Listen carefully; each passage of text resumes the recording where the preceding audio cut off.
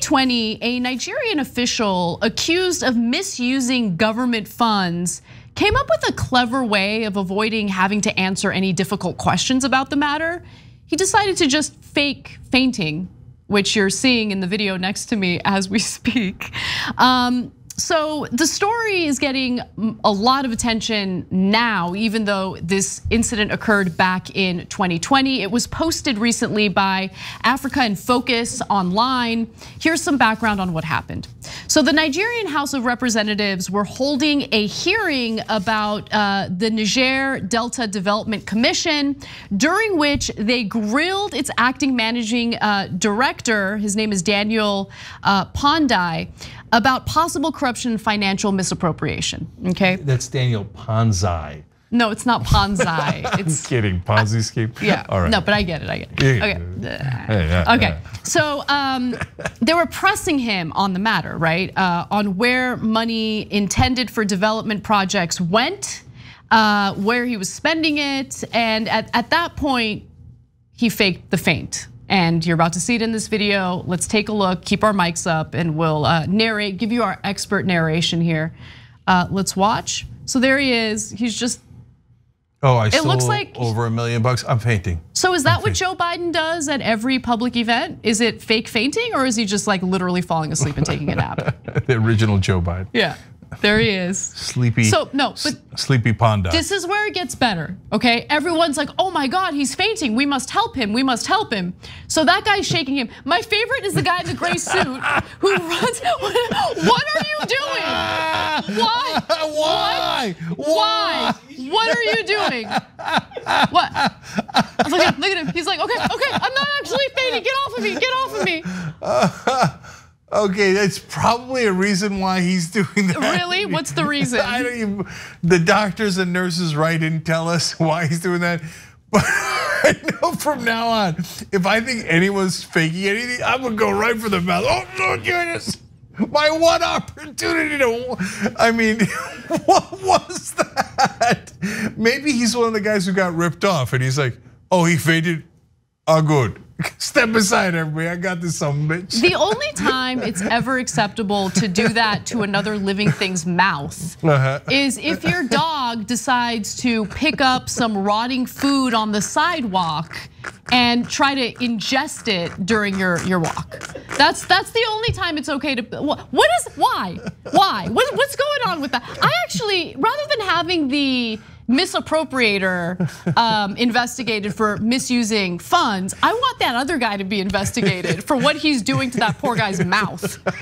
So we're watching you, bro. Okay. We all see you. What are you doing? First of all, look at how close he gets. Look at how close he gets. I thought he's for so into it. Yeah, I was like, oh yeah, baby. I was like, is he gonna give him mouth to mouth? I didn't understand what was gonna happen. I'm like, are you supposed to give mouth to mouth when someone faints? I didn't know that was a thing.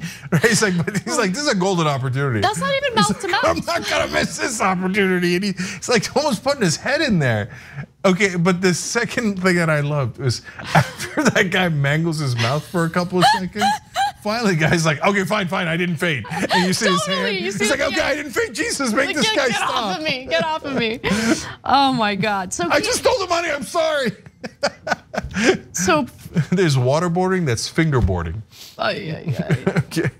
So Pondai was allegedly sick before the incident, which added a little bit of weight to his fake fainting. But according to a statement signed by the commission's spokesperson, Charles Odili, Pondai had been sick for the past 2 weeks and ignored his doctor's advice when he appeared at the investigative hearing.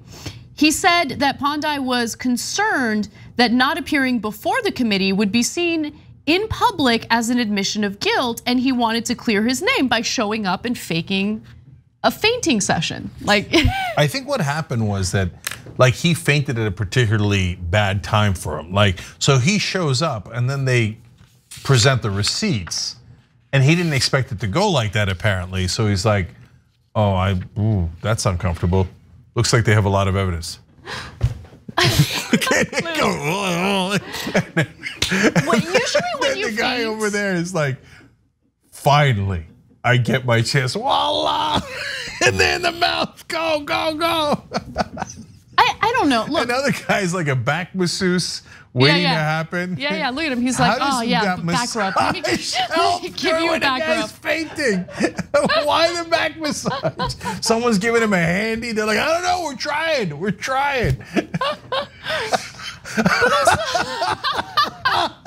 You like that? How about a little taste of my tongue? $1 million? You want to steal $1 million or something, mate? Take a couple of fingers to the mouth, see how you like it then. So hypothetically, the gentleman inserting his thumb into the fake fainter's mouth was trying to prevent the man from biting his tongue in case of a seizure. So there could be some use to that. In reality, though, you should never put your hand or anything in someone's mouth if they are having a seizure. And if his fainting was indeed fake, it still didn't do him much good. After the incident, with the assistance of a police officer, the failed maligner was led from the room. The official was charged with stealing a lot of money, $1.28 million in American money. Yeah, malingerer. Meaning thief. You guys get the point. Okay. Yeah. Which is that Anna needs glasses. Okay. What did I say? You said it doesn't matter. Okay. Thanks for watching the Young Turks. Really appreciate it. Another way to show support is through YouTube memberships. You'll get to interact with us more. There's live chat emojis, badges. You've got emojis of me, Anna, John, JR. So those are super fun. But you also get playback of our exclusive member-only shows and specials right after they air. So all of that, all you gotta do is click that join button right underneath the video. Thank you.